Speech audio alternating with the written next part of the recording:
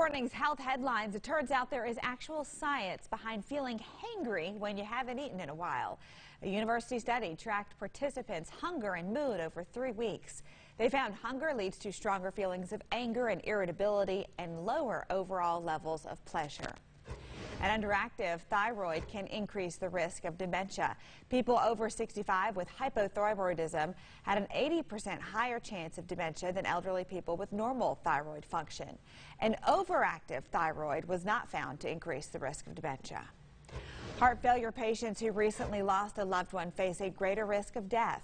The American College of Cardiology found that broken heart syndrome is a real phenomenon, especially among heart patients who lost a spouse or partner. The greatest risk was during the first week after losing a loved one. Now.